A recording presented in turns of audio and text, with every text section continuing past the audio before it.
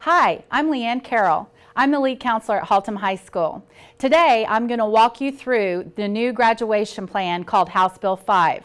This plan is for our current 8th grade students who will be entering 9th grade in 2014-2015.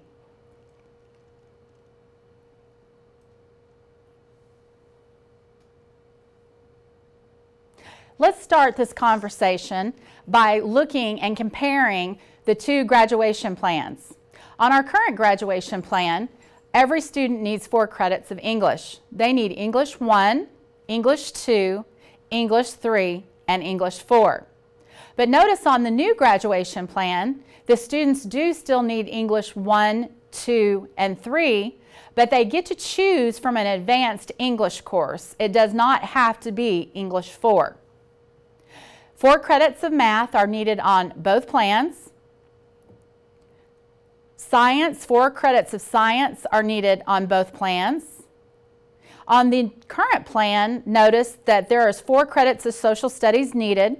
You need world history, world geography, U.S. history, 1 semester of U.S. government, 1 semester of economics. But notice on the new plan, only 3 credits of social studies are required. The students will need U.S. history, 1 semester of U.S. government, 1 semester of economics, and they can choose between world geography or world history. They will not be required to have both on the new plan. Notice the comparisons on both plans. They still need 2 languages other than English. They need 1 full credit of PE, 1 full credit of fine arts. Both plans require that they have 1 semester of speech and 1 semester of health. Electives on the current plan are 4 credits, and then the electives on the new graduation plan with endorsement credits are 5.5 credits. On the current graduation plan, notice that technology, they have to have 1 full credit of technology. But on the new graduation plan, the HouseBill5 plan, they only need half a credit of technology. Now, let's look at this HouseBill5 graduation plan from the bottom to the top. The bottom starts off, this plan is called the Foundation Plan. So every student will be required to have these courses. Once again, we've already talked about English. They need English 1, English 2, English 3, and an advanced English course that they will be able to choose from a list of advanced English courses. They need 3 credits of math. They need Algebra 1, Geometry, and Algebra 2. On the Foundation Plan, they need 3 credits of science. They need biology. Their second credit can be IPC or an advanced science course, and then another additional advanced science course to equal the 3 credits. And once again, that they need 3 credits of social studies.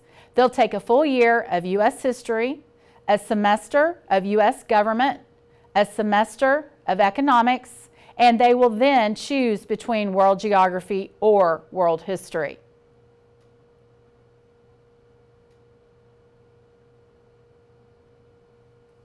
As with the current plan, they need 2 credits of a language other than English.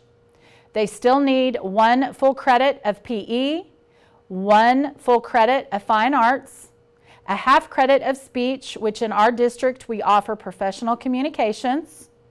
We need a half credit of health, a half credit of technology, which leaves room for 4 elective credits on the Foundation Plan.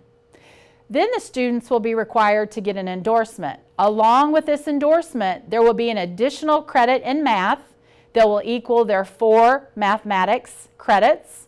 They need an additional credit in science that will equal to their 4 credits in science. And then the additional credits have to be related to the selected endorsement area. Altogether, this totals 26 credits to graduate on this graduation plan. Now, there are different levels of achievement that students can earn along with their endorsement. The first is considered the distinguished level of achievement. Still, 26 credits are required. To earn the distinguished level of achievement, students must complete requirements of the foundation program, plus make sure they complete Algebra 2, and they have to earn an endorsement. This will give the students a distinguished level of achievement. The next level of achievement is called the performance acknowledgement.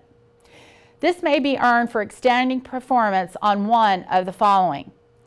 Students can complete 12 hours of college coursework, including dual credit and advanced technical credit. They can get this performance acknowledgement on college AP exams, on PSAT or the ACT plan, SAT or ACT.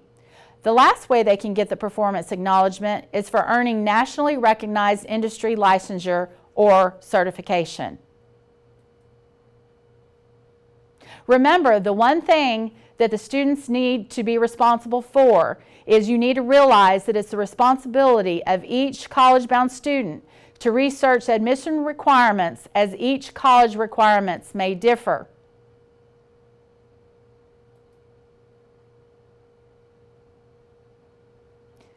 House Bill 5, along with the foundation plan, has 5 endorsement areas that students can obtain.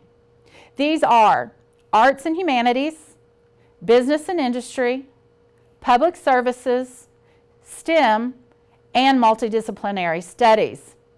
Every student will be required to complete a personal graduation plan before they enter their 9th grade year. Every student will be required to select an endorsement before their 9th grade year, and students may graduate with more than one endorsement.